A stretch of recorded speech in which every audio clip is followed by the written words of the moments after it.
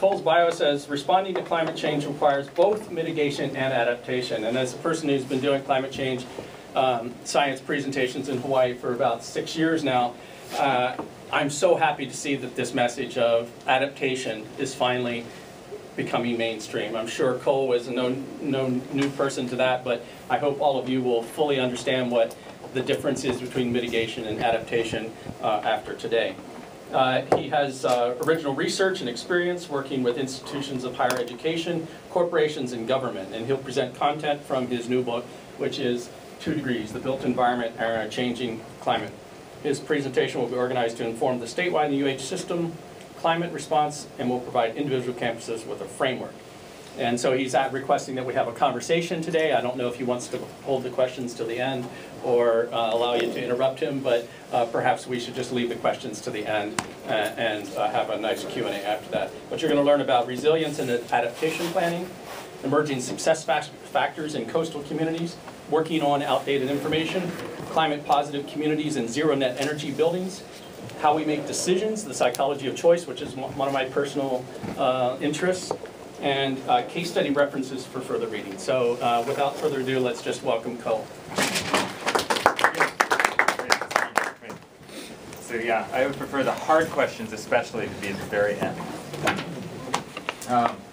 So I have worked with a lot of higher education institutions, both top tier, Stanford University, large public institutions like UC, and community colleges. So we've covered a spectrum of ability and to invest in some of these solutions, and then also how they approach their staff and their students across a different variety of institutions. So I've done some housing stuff. I know you guys are interested in housing. A lot of labs, a lot of administrative classroom buildings. We worked on this campus, so we've got a lot of higher ed background. This isn't going to be just on higher ed, it's going to be a broader framework, but it's applicable. So mitigation, real quickly, well, I'm going to describe it real quick. So we're on a trajectory, right? We're on a trajectory of change, and there's a growth of atmospheric carbon and other greenhouse gases, and that's giving rise to a general trend upwards in global temperature, and it's changing over time. So it's a very simplified graphic. And just to say, there's a point out in the future that's really bad. Really bad. But there's things that we can do about it, right? We can mitigate it, we can make it less bad, and then we can adapt to it. That's the simple framework of mitigation and adaptation. The less you mitigate, the more you got to adapt. The more you mitigate, the less. Really straightforward, really simple. And they closely overlap. And the 2 degrees is what all the scientists have said, keep it to 2 degrees or we're in a very bad place. The reality is that we may already be far surpassing 2 degrees. The other reason we talk about 2 degrees is that small changes, 2-degree shifts, in our attitudes and our behaviors can have big impacts. So if you have these 2 things, mitigation and adaptation, some people like to describe it as reduction in greenhouse gases, more energy efficient, and then resilience. How do we recover? How do we resist? But I'm going to focus on this topic, mitigate, adapt. There's a lot in all of this. So in the mitigation side, you've got the science of mitigation, how we make choices, the community scale, the individual building scale, existing buildings, integrated design, which has been a big topic in recent years, the policy, the business side, low carbon economy. On the adaptation side, really it's just emerging, right? So there's this whole, how do you do it? What's the planning for it? What is resilience? What is vulnerability? How do you do it successfully? And then how does it vary? Whether you're inland, coastal, going to get warmer, wetter, hotter, drier. You guys are going to expose a lot of, you're not going to obviously be too inland, but you know, you're coastal, plus you're going to have this warmer, wetter, hotter, drier in different parts of the islands, right? Past investments and effort, a lot into science. Right? We've invested hundreds of millions of dollars into the science.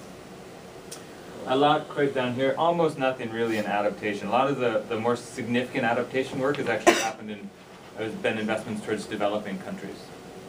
Down here you can see. Because of the vulnerability of those countries. So what's emerging? Like what's changing, right, in now and the years ahead? A lot more on the adaptation side. Over here you see science, it's still going to happen, but people are, that's kind of figured out. A lot of people are comfortable in a lot of ways with respect to science. It's getting downscaled to the local side, but mostly there's a lot of good baseline there. A lot on psychology, the choices, how people change. So I'm going to talk a little bit about that. A lot about the carbon economy, climate positive communities and buildings. So when Aurora asked me to come out, these were kind of the high points, right? The psychology, I think somebody was saying that they're really interested in the psychology of choices, the community scale, not just the building scale, and then adaptation as a whole, right? This is because this, from a policy standpoint, hasn't really been addressed. So I want to push a couple things today, and unfortunately the policy conversation is happening, so I hope one of you guys will review the policy and say, you're not dealing enough with this. You're not dealing about how, you're not planning for how we're going to have to adapt to our changing climate. The other thing I want to highlight is that scale matters, right? We look at a lot of solutions at the building scale. There's a great deal of opportunity at the community scale. I'm going to talk about that. And then the culture, the society, the connection of people, how people decide to act, that is very important. So I'm going to try to at least get those through, and then somebody can comment on the policy. And this is a bit of a choose your own adventure. So I'm actually going to decide based on our time that we're not going to talk about the building stuff. And I'm going to talk, we have until 11:25, right? So, do you guys want less of me talking? Let's do this, because we can come back to some of this. So I can talk for the entire time, or I can leave a lot of time for discussion.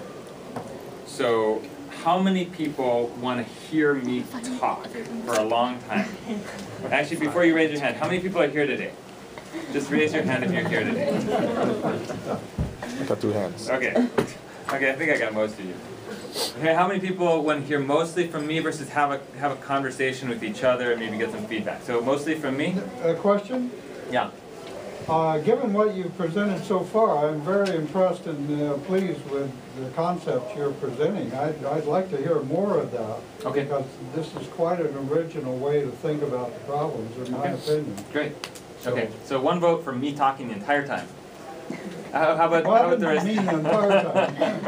Okay, for a long, I'll try to. 75-25. Okay, 75-25. Versus how much conversation and me kind of participating in the conversation. So how many me talking until say 11, 10, and then 15 minutes for conversation? 20 minutes of conversation? Yeah. Raise your hand so there's actually a vote here.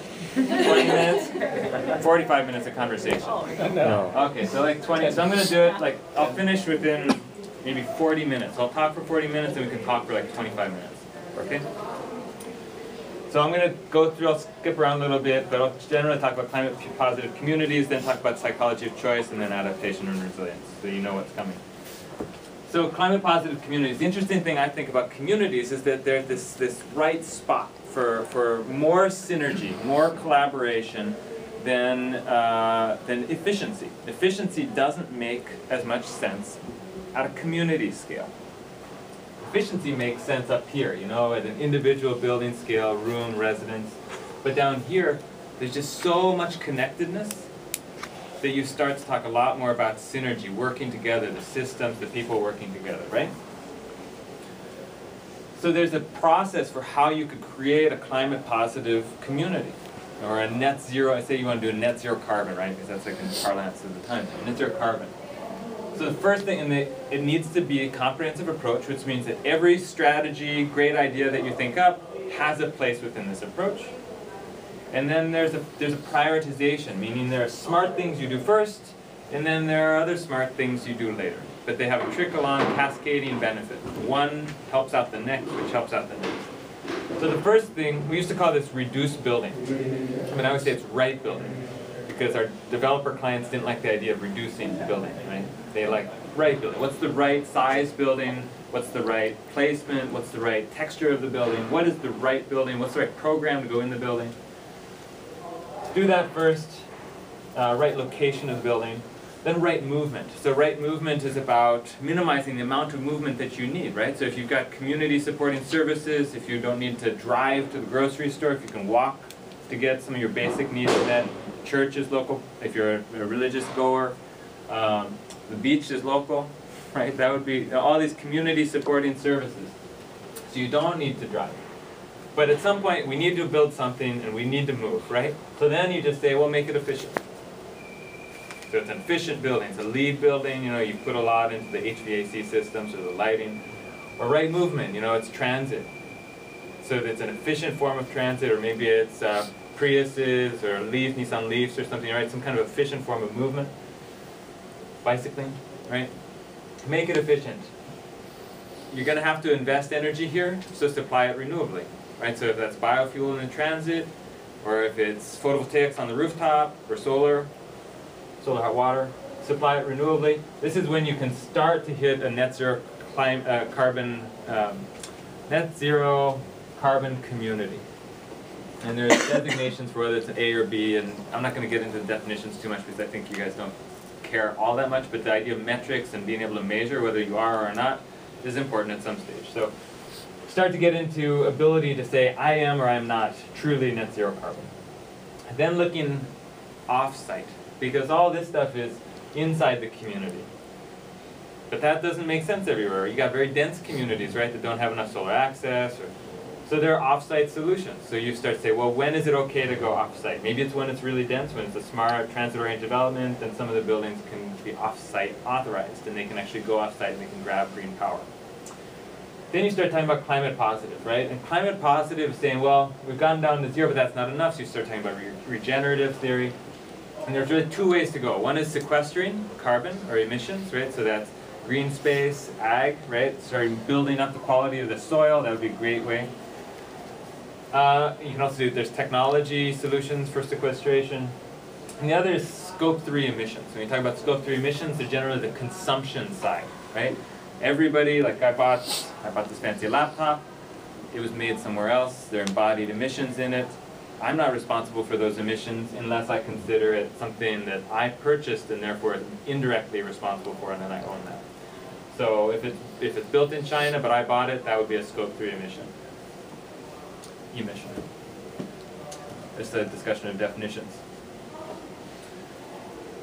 One of the great benefits of this kind of organization is that you start to realize that the greatest gains come at the top. They come at the density, the reduction in building, the right movement, the making efficient systems.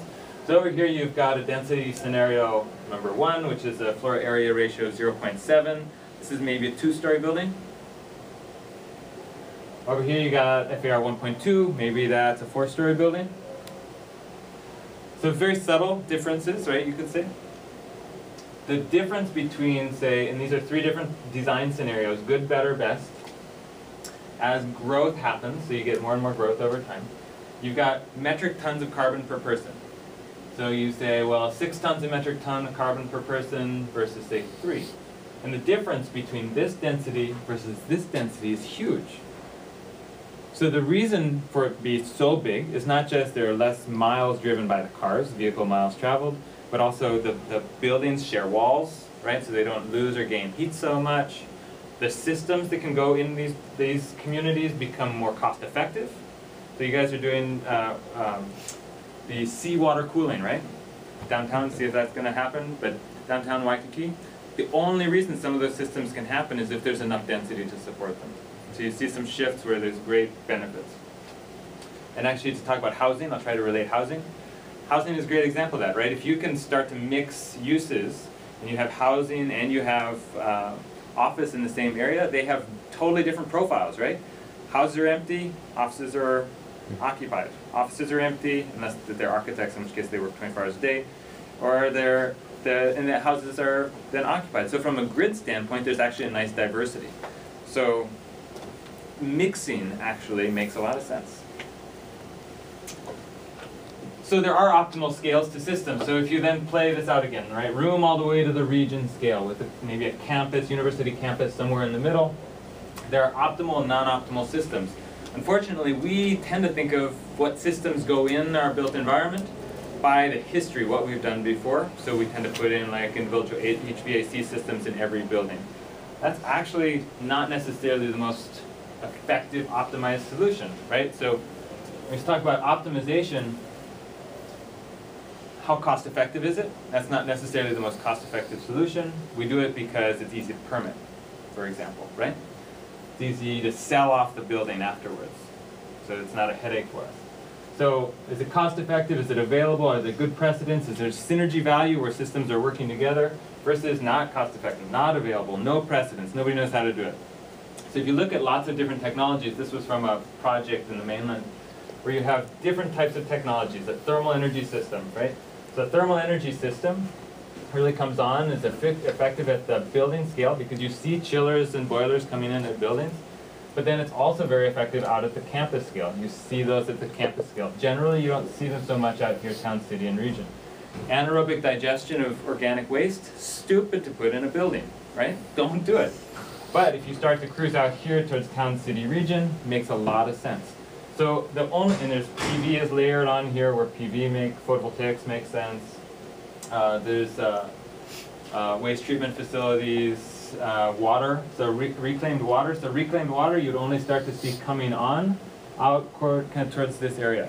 So the point is that there are certain systems that make sense at certain scales, and we constrain the systems based on our own history, not always looking at their optimal solution, their best use. A good example of that, this is from a university campus, I guess I will say where. This is Stanford University, beautiful central utility plant, if you like those kinds of things. What they've done that's remarkable is that they saw that at a community scale, they had housing, they had labs, they had administrative buildings, they had cooling for those facilities, and they had heating for those facilities. A lot of it was happening at the same time. And when you cool a facility, what are you doing? You're pushing heat out of it. And when you're heating a facility, you're pushing cooled out of it. You're pushing cool energy out of the building in order to heat up the building, right? So they said, well, why don't we just connect it, right? Why do we think about individual buildings and just supplying the buildings? Why don't we connect the buildings, connect the community, and share the resource? About a 60% drop in their carbon emissions as a result of doing this strategy. It's going to take them 10 years. They're transitioning their entire steam distribution system to heating hot water solution, getting rid of their cogen, going into what's called energy recovery chillers that can pump energy around rather than creating new energy, or taking natural gas and creating new energy out of it. Great example. We're also recognizing that systems take, at least these bigger systems take a long time, right? So this campus, I hope you guys come on the tour later, 2:30, because I'll tell you what this campus is going to be, not just what it is today. So you talk about, this is a famous town. I don't know if any transportation planners in the group? Okay, if you're a transportation planner, this is like nirvana. So this is in Brazil. It's Curitiba in Brazil. It's an inland city. And what's amazing about it is that it has the marquee bus rapid transit system in the world. Everybody says this is the best. But why is it the best, and how did it get there? It took about 30 to 40 years. It started in the 70s with one type of bus, and now they have about 30 different types of buses. And they're optimized by length of travel. So you look at this and you say, okay, here's this bus rapid transit corridor, and here's all this development. But you see, it's not quite as dense out here as it is right here, right? So there's this pattern to the development. What came first, right? The high-rise buildings or the bus? They grew over time, right? They worked together. There was a synergy. The high-rise development provided the people that the bus then could be cost-effectively operated for. There was an establishment in the 70s. It was expanded. It was optimized. Now they're tuning their buses to the length of travel. They're doing wayfinding systems, all these great things. So we worry so much about, is it right today? Well, it just needs to be started, right? We just need to start right, and then we can optimize it, expand it, grow it over time. A lot of times we're just so afraid to even start it right that we have a problem. There's also, and I'm going to talk about this a little bit later, also great synergy potential. So synergy, working together. I don't think adaptation and mitigation are inherently at odds or different. Oftentimes they're very closely related. So you talk about public health. Public health people, any public health people in the room, they always feel downtrodden, right? They're like the last people to be remembered in community strategies. But the reality is they are all about mitigation and they're all about adaptation, and they don't know it. But if you bike, right, you're more healthy, you're not driving. Great mitigation strategy. Heat islands. So heat islands, I'm going to talk about those a little bit later. Raising temperature in urban areas, horrible for public health. Horrible for adaptation. Horrible for mitigation, right? Meaning that if you can keep it cooler, air conditioning systems don't need to work as hard. People are less likely to keel over from the heat. So public health is just one example of a synergy area between mitigation and adaptation. And that's how you fund stuff, right? You fund it because there's like multiple benefits, not because there's one siloed benefit. Just things like walking up the stairs. Like, we are crazy people. Anybody work out in here? You work out? Do you take elevators? Very rarely. Oh, okay, well you're a great exception. People take elevators and then they go try to work off all of the energy that they haven't used during the day. Just use the stairs more often, right? And actually, in a lot of places, this is from a hotel in Portland, if you took the stairs, you'd be there already, because it's such a slow elevator. Daylighting, great mitigation adaptation strategy. These buildings, this room is largely daylighted, right? If the power went off, you'd know that this would end, but we could still have a conversation. We could still communicate, we wouldn't feel like we were locked away. Natural ventilation, similar kind of thing. Oh, this building isn't naturally ventilated except out in the corridor, but we could crack open the door. I'm going to pass by some of this stuff. Well, my point in this is, in your policy, I'm going to encourage you to learn from other cities, other communities, other institutions, right? So it was great to see UC up there today and sharing what their experience is, Harvard yesterday. Whether it's a city or an institution, there's great progress being made globally, and how much of it do you guys share?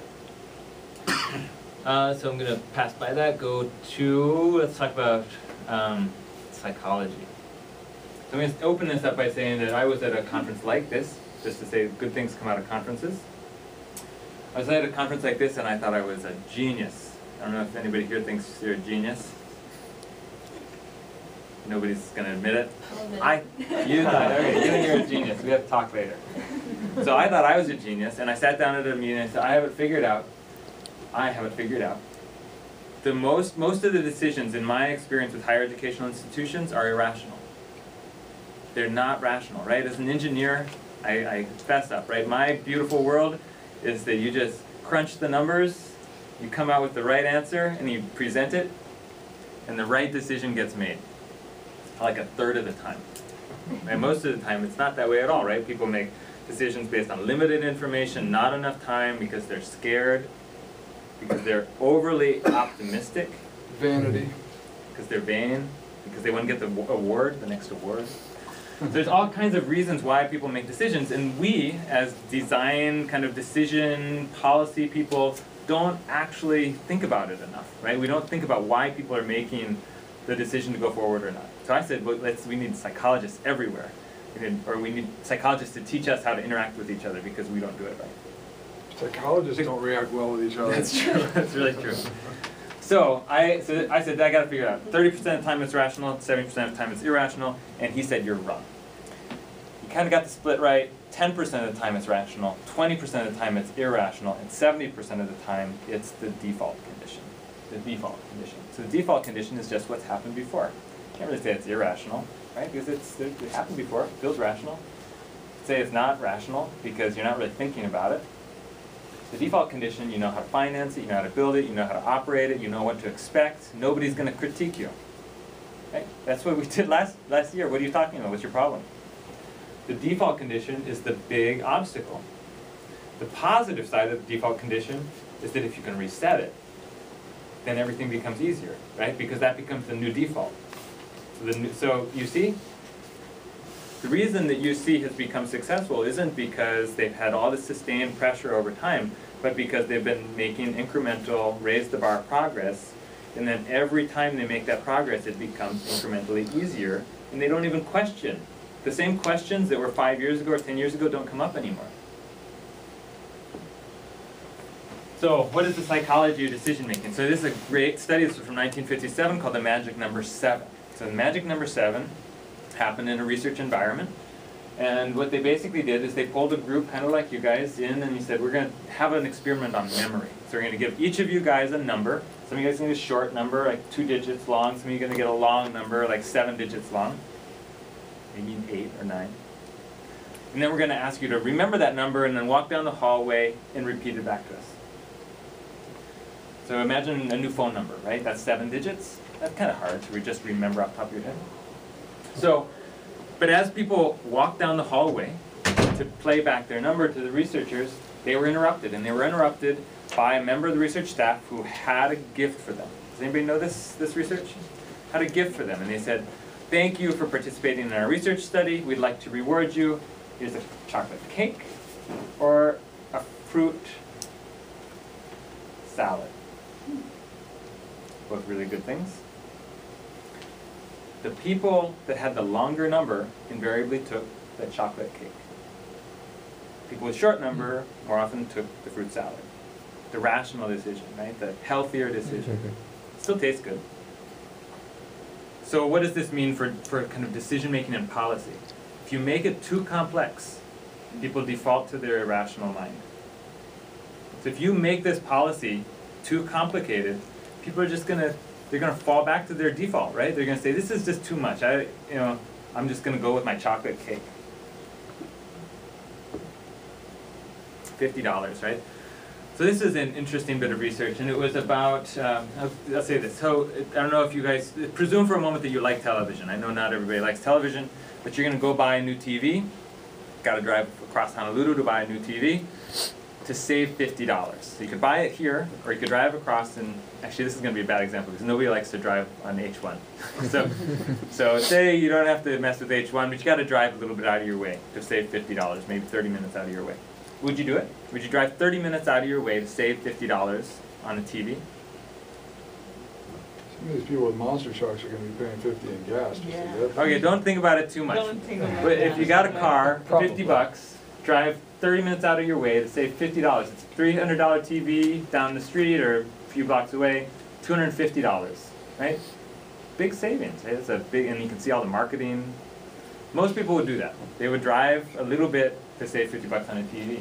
Would you do it if you're buying a new car? So you could buy a new car for $25,000 here or $24,950 30 minutes away. Almost everybody say, no, that's crazy. Why, it's small. It's the same distance. It's the same amount of money, and less people would do it. So what does this mean for policy and decisions? Make the right decisions small, within the comparison of the greater whole, right? People are less afraid. It just seems like an easy check mark, right? Coin tosses. So this is an interesting one. Say I had a coin in my hand and I was giving a 50-50 bet. 1-to-1 odds. So I'll put $100 down, match your $100. If you win, you take my 100. If I win, I take your 100. How many people take that bet? Okay, almost nobody. I'm going to trust that you guys are all still here. Almost nobody. How about 1.1 to 1? So I'll give you 1.1 odds. 1.2 odds. One person. 1.3 odds. 1.5 odds. Okay, so that's maybe 20%. Are you guys here? Yeah? Okay. How about 2-to-1? Yeah. Anybody not take that bet? Quaternary event is where the damage happens. So in the future, yeah, we'll have elevated seas. We are going to be behind seawalls. We've got some good ground. We are going to be behind seawalls for at least a portion of the city. But we have earthquakes. So you have an earthquake, you have a breach in that seawall or the levee, you have a catastrophic failure. Infrastructure, whether it's power, water, those things go out for a significant amount of time as you're trying to pump out and rebuild your seawall, right? Economic and health system failures is where the damage will really be for the Bay Area. Look at Los Angeles, they've got a high temperature plus water scarcity plus a non-resilient urban form. What do you do with high temperatures? You pump water into it. That's how you get people to cool off. They all take a dip in the swimming pool or their evaporative air conditioning systems. In Honolulu, you guys know this, energy, water, food import dependence, right? You're gonna feel it, even if it's being felt somewhere else, you're gonna feel it indirectly. In Minneapolis, retreating fees lines, monocrops, wooden structures, everybody's got these kind of risk accumulation issues. What's EHSF? And ESF? Environmental health and I see. safety. Gotcha. Economic and health system failures. Gotcha. The Japanese tsunami, right? It was an earthquake, didn't do much damage, right? Because they knew how to prepare for it. Tsunami, really bad. The tsunami triggered the nuclear triggered a collapse in the economy. Say collapse, a downward thrust in the economy. In Louisiana, New York City, similar kind of stuff. In inland Europe, 2003, 50,000 people died in Europe. You guys know this? 50,000 people died. Actually, some people say 70,000 people died. What country? A lot in France, but everywhere. Portugal, Spain, Italy. I don't know if it hit Germany so much. It was kind of oriented around the isthmus area. That's close to Poland pretty well. Poland also? Poland was really hot. Poland? It was concentrated in France. That was where the real high heats were. So they had high heats, but not so high that it's not able to be dealt with. They're going to deal with higher heats in the future, but they had non-resilient buildings, stone buildings, didn't have air conditioning. They had cultural norms, though, more importantly, where people went away for the summer and they left their old folks at home. And the community wasn't such that you would check on your neighbor. What we've learned from some of the stuff when the big disasters is that the communities that have greater cohesion, cultural connectivity, where people check on their neighbors, a lot of communities of color actually, that those communities are actually more resilient because they check, they connect to each other, regardless of the built form. So this starts to give us a framework, right? So you say urban resilience, I would say you could use this for universities as well. So what is the resilience framework for a university system? Well, there's the recognition, the top-down scenarios. That's the stuff that it's good, you understand it's out there, but it's not going to get you to change. It's not going to get you to choose to act differently. To choose to act, you need to understand your vulnerability. So somebody's got to figure this out for the islands, for UH, for the community colleges, but that's not enough. You really have to think, as a community, about how you're going to adapt successfully. What are you going to do about your perviousness to sea level rise? How are you going to sacrifice certain areas versus not sacrifice others? And this 6 steps here is where I'll concentrate and finish off. So again, remember I talked that strategies should be comprehensive. They should have, you should be able to put any of your ideas in it, and then start to prioritize them, both in time and in economic cost. So you can do the less expensive stuff, the faster stuff now, and then gradually build up to do the harder stuff a little bit later. So the first thing, building capacity. I'm going to talk about that in a second. It goes a bit to the community connectivity, right? How do the communities hold? It has nothing to do with the built form. Siting appropriately. You're building now, right? This whole area, if you come to the tour at 2:30, this whole area is going to be built out. Site it appropriately. Are you still siting stuff in coastal zones? Like for example, in the Bay Area, some of our priority development areas where we're going to build big are in future inundation zones. That's a conflict. Build in passive survivability, whether that's daylighting or microgrids to be able to island within a greater community. Design active resilient systems so that if one thing fails, the whole thing doesn't go down, right? So what is your redundancy path?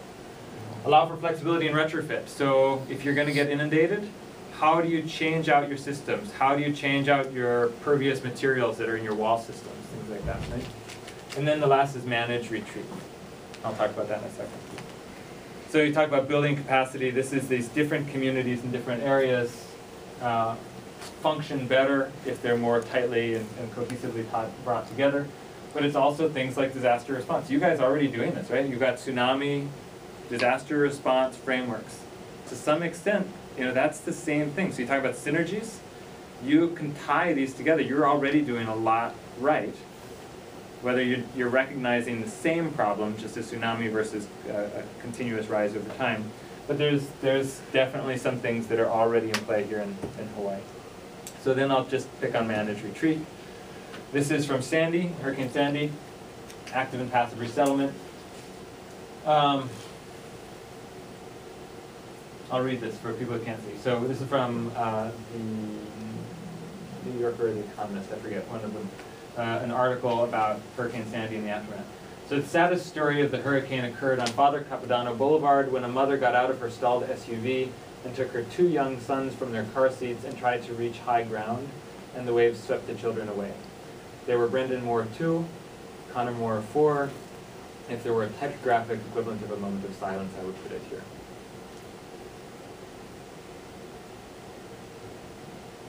This could happen in Hawaii. Has happened in what you say, Hilo, right? Tsunami effect. So this is, and the amazing thing to me is that when we were writing and talking about active resettlement or passive resettlement, we said that's 50 years from now. That's when people are really going to have to deal. Cuomo, after Sandy, took some of the $90 billion, right? And he said $400 million we're going to set aside to buy people out in particular areas. So if you're within a 100-year floodplain in particular areas in around New York State, they'll pay you for your original home value, even if it's been damaged. Just move, and you can't rebuild. They think that about 10 or 15% of people will take them up on it. It still needs to go through the Fed. The Fed needs to authorize the spending of the money for that purpose. But what happens if 10 or 15% of your neighbors sell out, right? That's either great, because you didn't like him, right? And now you got Park. Or it's terrible, because now your home value is going to go down and down and down and down. So active resettlement is what Cuomo's doing. Passive resettlement is when everybody says, I'm not staying anymore. I talked to somebody from Brooklyn. She said, you're crazy. Those people are never going to leave. The community's too tight. So that sets this framework, comprehensive and time-based. And then I'm going to say a couple more things, which is the case against prediction and prevention. A lot of people talk about hardening infrastructure. Right? We're going to be tougher. That, I think, is a big problem. Because what you're dealing with is past conditions and your best guess at the future. But that's just your best guess. I guarantee 36 inches is wrong. I guarantee it. That's what you guys are designing to, right? 55 inches in Bay Area, I think that's wrong. So how do you deal with that ambiguity, right? Not knowing. So single system planning and maladaptation. You can fix one thing and then actually create problems down the way, right? So you create a seawall, that actually can scrub the coastline, right? So just down from there, right? So there's cascading bad things that can happen as a result of your adaptation efforts. And then emphasis on constructive interventions versus like the community interventions and the soft interventions. So versus an integrated approach to adaptation. This is what you guys should have in your policy, right? How do you integrate the UAH system into integrated adaptation or resilient strategies?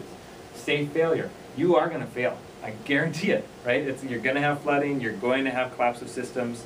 How do you make sure when it fails, it's not catastrophic? Avoidance of costly maladaptation through more holistic strategies, and then soft and hard strategies to build adaptive capacity over time, right? You establish it, and then you expand it, optimize it, find its maximal solution. Talked about heat island reduction. I wanted to some extent leave you with, let's see, I think I'll leave you with this one. Let's see if I can remember how to pronounce this. Cheonggyecheon, I think, in Korea, in Seoul. This looks like a rendering, right? Like this is a possible future. This is real. They took out 4-lane highway plus the systems around it. And they repaired and allowed the original. That's you, but that's not your generation. I mean, your generation got us into this mess with a lot of the actions, right? And I mean, Yeah, but the generation I'm teaching to, at least at Woodbury, is not accepting it. They're denying it, I think. They don't want to know this. And I... Why do you think that is? I don't know. I think... I'm puzzled. I don't know. I don't know if it's denial or if it's been broadcast too much, or if they don't understand it, or if they don't trust the medium that provides this. I would like to respond to that because it could tie into something I wanted to ask as well. I think it's, from my perspective, is that we're Nathan Albritton, the Hawaii Pacific University grad student. I You don't have think, to stand up if you want. well, I can sit actually down. like standing up, to be Okay. honest.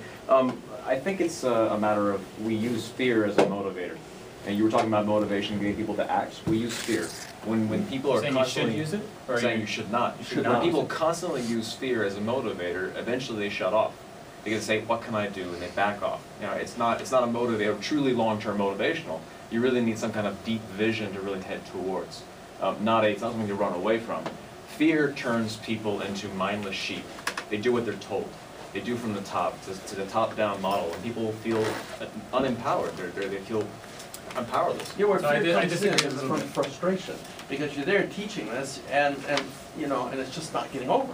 That's why you say, damn it, this is what's gonna happen, and, you know, then you go to fear. But everything's a crisis these days. I know it Fear is. drives the That's biggest exactly it, isn't it? Yeah, and we don't want to hear another crisis. Well, I mean, So- Didn't say I had a nightmare. So, you know, let's try to, if you'll kind of give me an eye, then I can circulate and give people, this guy and then you.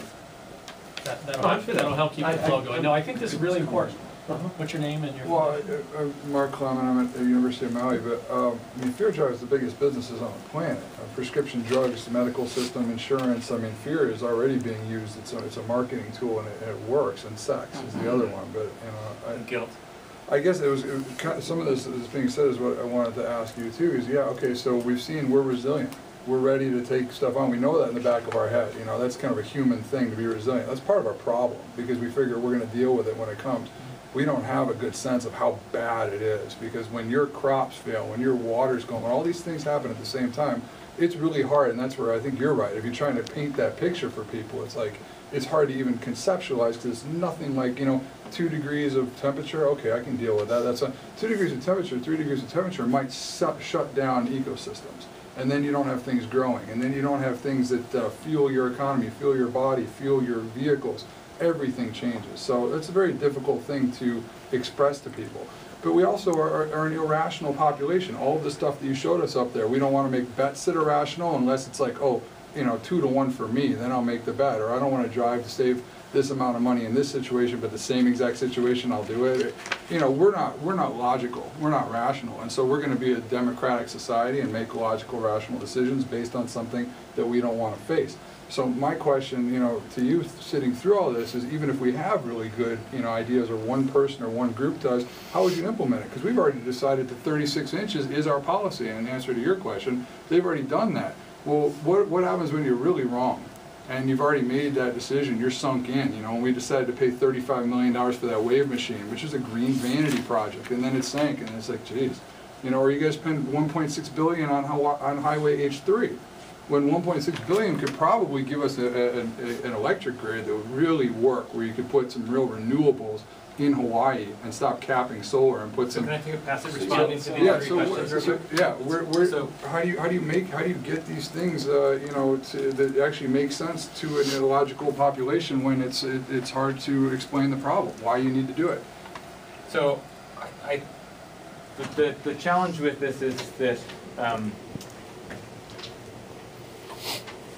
think that it's a continuing discussion, because from my standpoint, I said exactly that, right? We need to be more in tune with the irrational decision making, right? You need to recognize exactly what you just said. I would make too many rational arguments without recognizing that there's going to be irrational decision making. So people need to think about sexiness. They need to think about fear. I think actually is a great motivator, but you need to give people an empowered outcome after they get scared. So I talked to the EPA administrator. That was her exact question at one of the conversations. She said, "Do you think that we need to emphasize the downside?" And I said at that point, I didn't know, because usually I did the upside. I talked to her afterwards, and she said, in her experience, direct experience, she says you have to emphasize the downside. You have to make people feel scared, but then you need to empower them. So if all you're doing is being Pollyannish and positive and all the synergies, then people, you know, it's not that bad how it is. You know, my life's not that bad. You don't have to buy it. Not really buy it. And then as far as generational, I think I would speak more towards how different communities respond to change. So whether you say that's generational, like we talk about inland versus coastal. Coastal communities tend to have greater influx of population over time, more immigrants, They tend to change very quickly, a lot of development usually. And they tend to be so more heterogeneous in place, but more the same the world over. So you guys in Honolulu are more akin to London or to Shanghai than you are to maybe Fargo, North Dakota. So then you look at the inland communities, and the inland communities tend to be more homogeneous in place, but more heterogeneous the world over, unlike each other the world over. They are less open to external influences, more open to internal trusted entities. So the Fed or the state going into an inland community that trusts their churches or their cultural institutions but doesn't trust the Fed, I would say it's how you go in and interact with people, not so much whether or not they're inherently resistant. It's like, you're almost saying like there's kids who aren't listening. Well, I don't think that's right. I think that to some degree your challenge is to figure out how you connect with that community. And for whatever reason, they're not trusting what you're saying. So they're trusting somebody else. Maybe it's the corner store guy, maybe it's their parents, maybe it's their church. So how are you accessing that So network of they're not trust? trusting me as a scientist, it's coming in and saying, well, it's coming, Because then you say, I'm not 100% sure, always. right? So what does that say? So, how do you react to kind of the irrational, right? I can be 95% sure, but people will say, well, you're not 100% sure. Well, in the social reality, you need swagger. Adrian?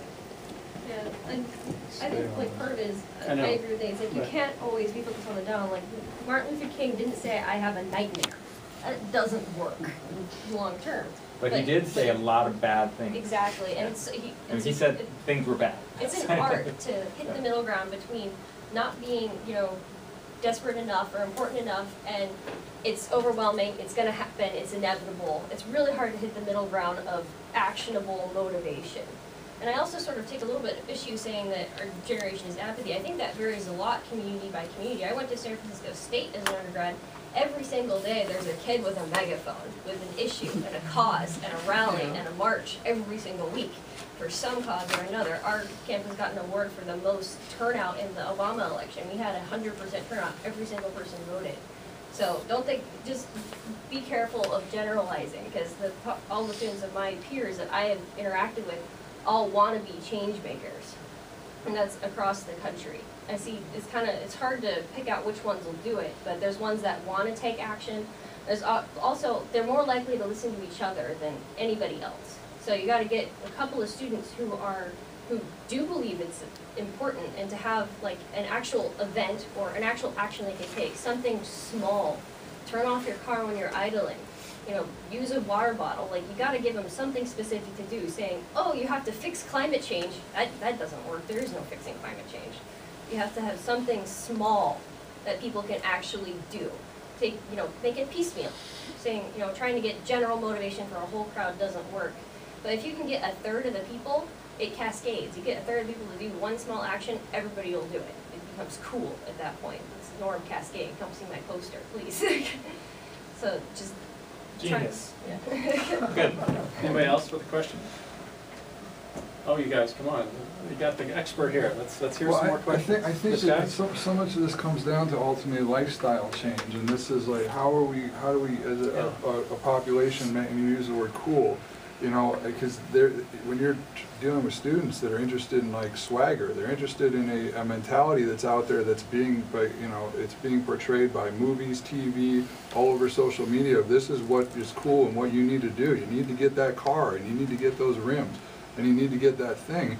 And then maybe they're going to listen to this other stuff. And then us in this room, if you're already interested in these things, then we've all preached to a lot of choirs. We've all been there where we're sitting there and everyone in the room kind of has a sense, and there's good ideas thrown around. But the kind of massive population shift that you need to have here, where in a lot of these conversations, I'm involved in a lot of environmental groups where people crack open their can of Coca-Cola and put it on the table and like, let's figure this out. And it's like, there's a lot of solutions in the Subway sandwiches and the bags of chips, and a lot of this, I bring out my Tupperware and I got my bottle of stuff that I made at home, bring with me all the time.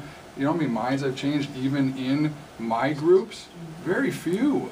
very few people I've seen that I've been working with over the years are starting to bring their own meals, or they're like, it took me 2 years to get one of my environmental groups to stop buying plastic bottles of water for the room. So you're talking slow changes with the choir, and we need something that's like real big, you know, and I'm in, you know, where I think this is the challenge that we have, Right. is that change is happening exponential, and humans are linear organizationally in our change.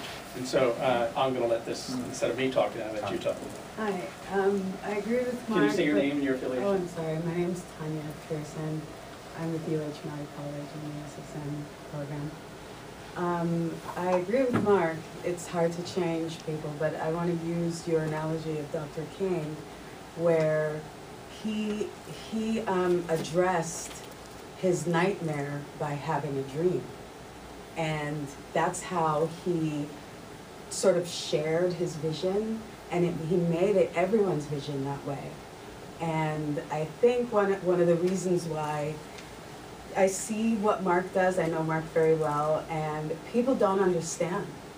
It's harder to get someone to follow what you're doing if they don't have the information. It's easy for us to sit and say, oh, well, we looked, we checked, and so on. We need to be, my mother recently called me and asked me what exactly is GMOs, my own mother. And I mean, this is standard, and she lives in New York. It's pretty, you know, we think that this information is out there, but it's not in such a fundamental level.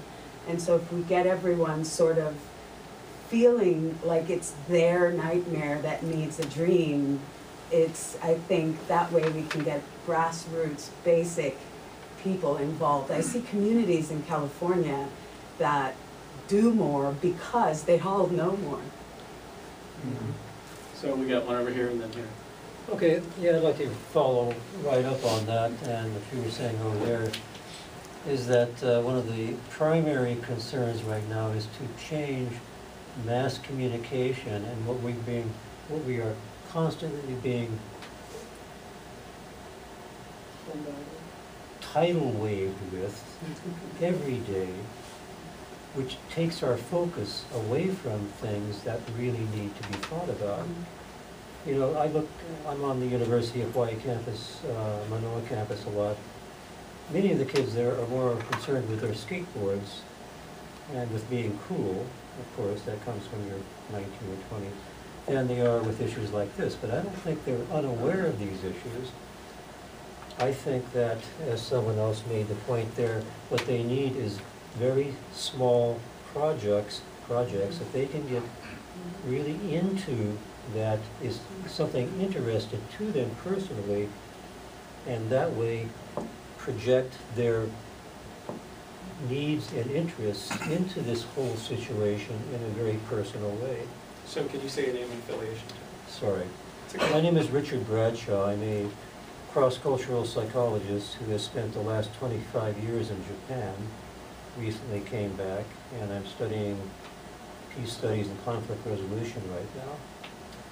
And it's become very, very clear to me, residing outside the country, looking back at my own country, some of the primary forces in gear right now in this country, and consumption, overconsumption, and waste, both of human resources and material resources, is the primary problem. We need to focus back away from buying something new and having that satisfy our need towards self-actualization back to something that really matters inside.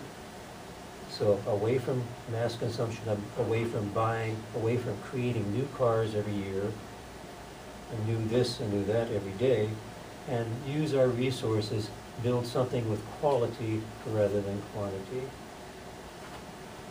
That's about what I have to Thank say. you. We have, I think just to check time real quick, because I think we were ending at 11, people might need to leave. you guys, anybody need to leave, or does anybody want to stay? Anybody who wants to leave can leave. I have two more people. I just wanted to say, I Can think, you say your name? oh, Christine Colville, Raymore Community College. I think a lot of it needs to start at the elementary level. We need to get the youngest generation involved, because they are the ones that are going to be really implementing any sustainability stuff that we start today. And for instance, Kahalu Elementary School, perfect example, they have garden beds right outside the classroom.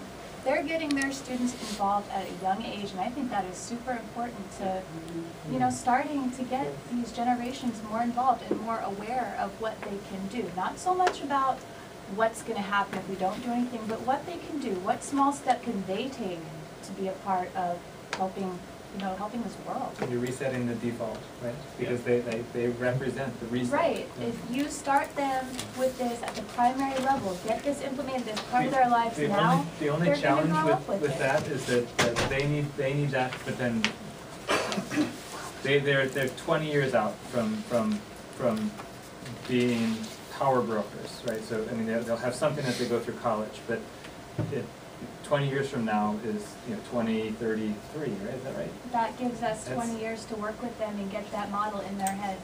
No, I know. I'm saying do that and. I'm saying that it's not enough to just focus on the children. You have to do that and focus on the older portions of the population, right? The crazy grandmothers need to get involved. So I'm going to skip you and just go Those back crazy to you because grandmothers you've are already always so spoken. I crazy. just want to let Art speak. Yes, Art. My name is Art Wadley. I'm a faculty member at HBU, and I've developed and currently program manage a master's program in global leadership and sustainable development. I'd like to make a couple of comments. First of all, there's considerable amount of evidence to suggest that humanity tends to respond more effectively when a crisis happens. I mean, we can all talk about being visionary and proactive and all of that, but for the crux of humanity, we tend to be very responsive when crisis occurs. So how do we get around that? And I want to make a couple of points about how to get around this crisis tendency we have. And they relate to the roles we're playing as students and as faculty and as administrators in higher education. Because the opportunity is right in front of our face, but we're members of an institution that is notoriously lethargic, notoriously conservative. And so what can we begin to do, students, faculty, and staff? I think there are a number of things that we can do that we're not doing. I think students can aggressively start talking to their faculty and asking, begging faculty to change their curriculum to adopt sustainability concepts and principles and the kinds of things you're talking about. I think that's certainly an active role for students. Planting gardens, yes indeed. We're doing that at HBU and have done that, and we'll do more of that.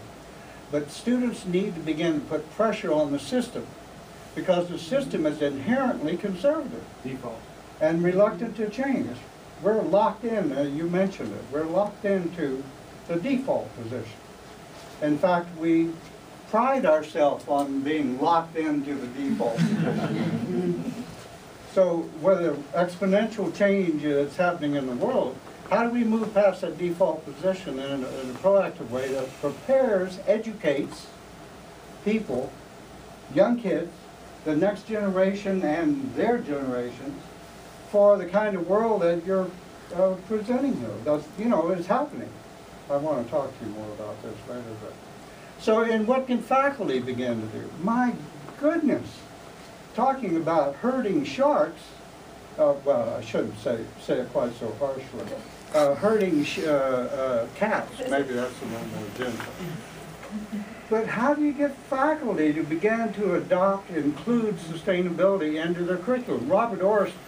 David Orr at Oberlin says it very clearly.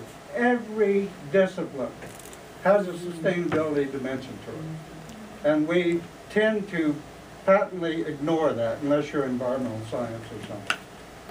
And then the other point I would like to make is business schools, business education contributes to the continuation, and this is what I do. I come out of a business tradition, and my work in Europe is with business schools to get sustainability in the curriculum.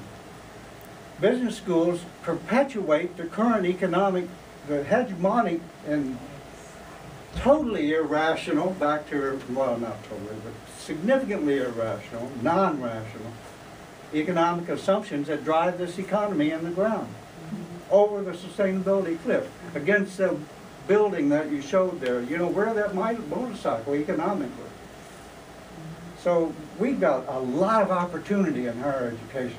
We just need to begin to initiate, take that power and begin to actualize it and get it going. So who in this room, can I get a commitment, you know, who in this room will say that there needs to be a resilience or an adaptation element to the UH policy on sustainability? So who will actually say that there needs to be one? Because there's the policy discussion is going on outside of this room. So I guess my question is, if all of you guys wrote after this meeting, because you're gonna get a draft of the policy, and it's not in there, somebody is gonna have to say that it should be in there. And what happens most often is a tragedy of the commons, where nobody says it because they think everybody else says it, or, well, I guess that's not actually tragedy of the commons, but nobody says it because so if you guys all say it, then they'll definitely get it. So I just wanted to say, if you guys commit in front of everybody else, then you'll find it. And how would So you is there a good- how would you put that? Is How there a would you good put place that? to find? Oh, Yeah, sorry. no, hold on. With all due respect, let me Well, just go to her him because she hasn't finishing what he spoken. said, because he just asked us to do something and. Yeah, let me just, say your name and affiliation. I'm Beth Sanders. I'm coming back. I'm from the University of Hawaii Center in West Hawaii, and I just wondered if there was a good example where we could find the wording that we could Let's see. recommend.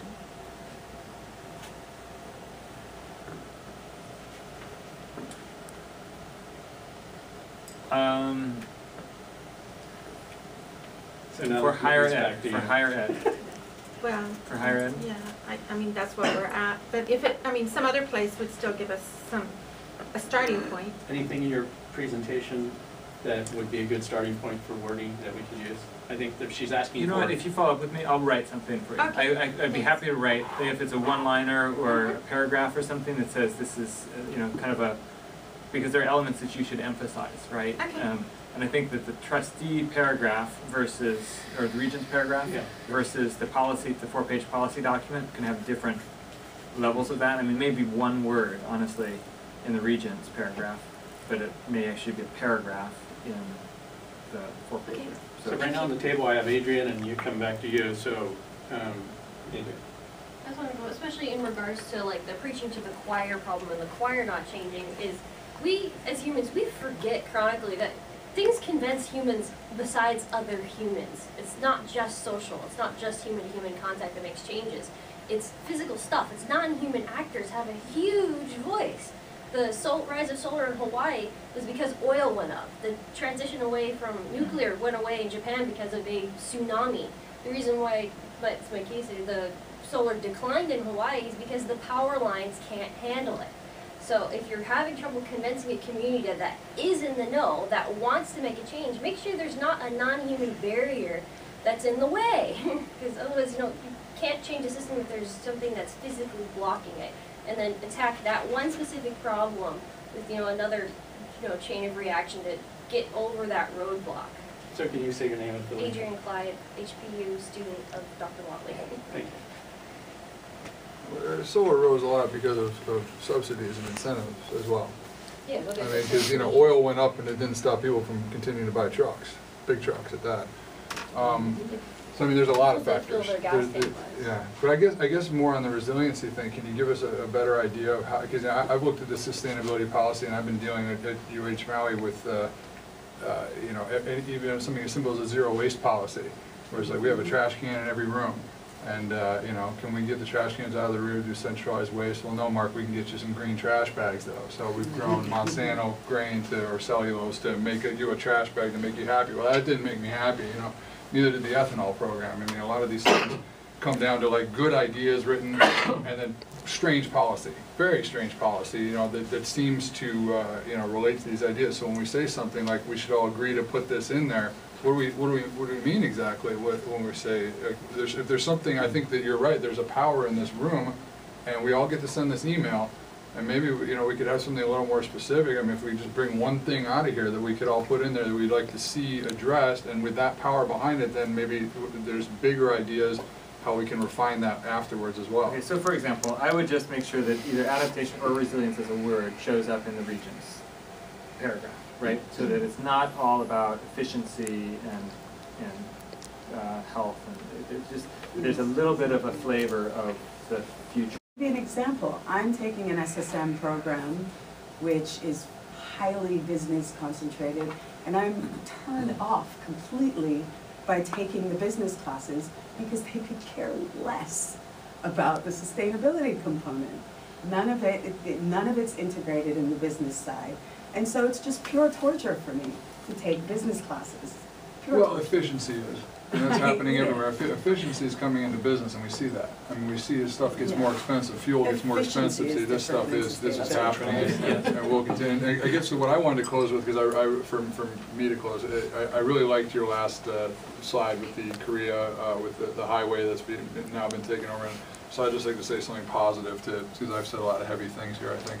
But, you know, we use the word resilience, but for me, a lot of the changes that I've made have been really positive changes for my health, positive changes for the way that I live, and what I said before about my Tupperware, I eat so well, I drink so well. At all these meetings, all these things I go to, when I've got the best meal at the table, and I don't care where they brought theirs from or ordered theirs from or whatever, I've got the best drink at the table. I made this thing, and I go to the farmers markets twice a week. I spend less money than I've got friends that are financially challenged in all different kinds of ways, but they seem to have money for snacks. They seem to have money to go buy. I haven't bought a Coca-Cola, bottled soda, bag of Doritos. They have money for stuff, you know, or poor, you know, sometimes you've got money for certain things that you don't want to get rid of. But, you know, think about going to your farmers markets and think about telling your friends that kind of thing too. Your money goes a lot farther there, and it's so much better, and for all these other things. But again, it's not just resilience or adapting, it's I'm living great, it feels good, you know, and that's maybe the positive thing that, you know, I'd like to try and push to people with that. It's an example. Yeah. Oh, we got one more.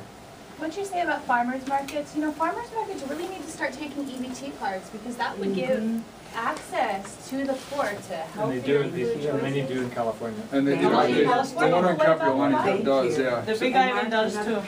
So before we close, I just want to say we're all involved in one central principle of sustainable development, and that's intergenerational dialogue. Yes. So we need, Cross-cultural. and cross-cultural, we need connections to the next generation. This is what sustainability is about, is creating connections to the next generation. How we do it is all in our individual approaches to artistry. So I just want to thank Cole for coming today. You've stimulated a great conversation.